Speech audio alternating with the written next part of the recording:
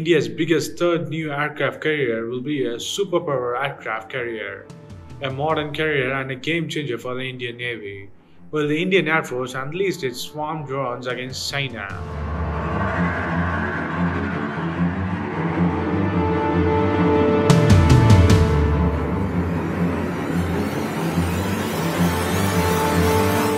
India's Navy Chief Admiral Karambir Singh, he has been advocating three aircraft carrier for India, so that the two operationals at all times. On the other hand, General Bipin Rawat, the Chief of the Defence Staff of India, has openly argued that the Indian Navy's priority should be submarines, not aircraft carriers. However, the CNS remains deficient. On the eve of Navy Day on Thursday, he told the press very categorically that the Navy believes that the aircraft carrier, or the new aircraft carrier, or the third aircraft carrier is great necessity. Further speaking about the third aircraft carrier for Indian Navy, the three carrier-based force structure for the Indian Navy has been accepted in principle till the CDC, or the Chief Defence Staff of India, raised question about its feasibility. Indian Navy currently operates one carrier, the 45,000-ton INS Vikramaditya procured from Russia, with the second but indigenously built 37,500-ton INS Vikrant are also to undertake early next year. Both are ski jump carriers, but the Indian Navy regards the planned third and indigenously built flat-top 65,000-ton INS Vishal with superior power projection capabilities as vital for its ever-enlarging role in the Indo-Pacific or the Indian Ocean region. The Chief of Defence Staff and Chief of Navy divergence over the carrier seems to have both financial and strategic dimension. Financially speaking, India had a bitter experience in acquiring Vikramaditya, which was a refurbishment of the carrier Khrushchev. The Russian hiked the originally agreed price of $974 million to $2.35 billion, and then together 45 MiG-29 aircraft, an additional modification that raised the overall price to something between $6 to $7 billion. The Vikrant is about to cost in the range between $10 to $11 billion. And if India goes ahead with the planned Vishal, then the ship, along with the likely aerial components of F-18E Rafale, will probably cost in order of $16 to $17 billion at current price over a period of at least 10 years. Will the Indian economy further hit by the COVID-19 and the economic recession after 3 decades?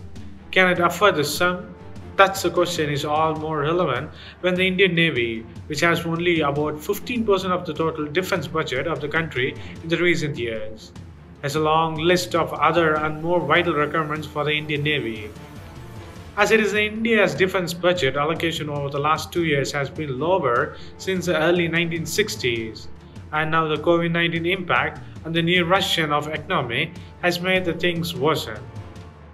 Strategically speaking, the debate is over whether without a third carrier the Navy can be cost-effective and yet remain an effective force with a powerful punch.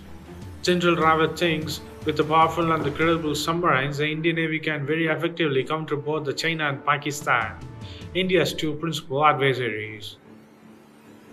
Along with the Indian Navy, the Indian Air Force has revealed its lethal swarm drones. It is a concept where a large cluster or many cluster of unmanned area vehicles or drones or UAVs are flown together in a contested or hostile airspace in order to confuse the radar with a much bigger image of an actual target and achieve their assigned object.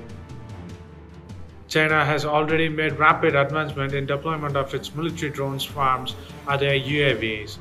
This year, the country released a video of a barrage swarm truck mounted system tested for its military and is the first practical use of such system on this scale anywhere in the world except US. So what do you think of India building the third new superior aircraft carrier while the Indian Air Force is unleashing its swarm drones against China in the border areas?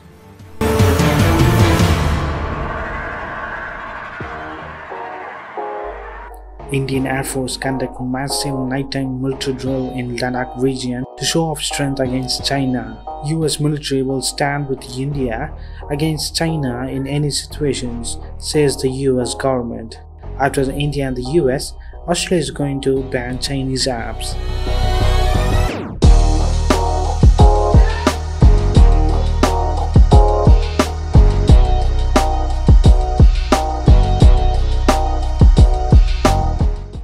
US has said on Monday by a top officials from the White House. Mark Meadows, Chief of Staff of US. The message is clear. Our military might stand strong and will continue to stand strong, whether it's in relationship to a conflict between India and China or anywhere else. All right. He said this after deploying the 2 US Navy aircraft carrier to South China Sea to boost US presence in near China's borders, as the tension between India and China were rising.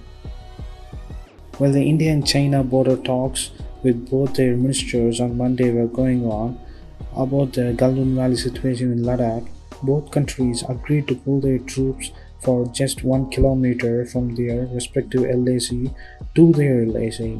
But India is far from its LAC than China.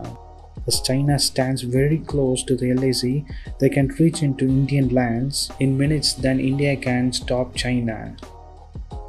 As even the pullback has happened, Indian Airforce conducted a nighttime drill in Ladakh with its MiG-29 jets, Su-30 jets, Apache helicopters and heavy lift helicopters in the mountainous terrains amid the troops' pullback.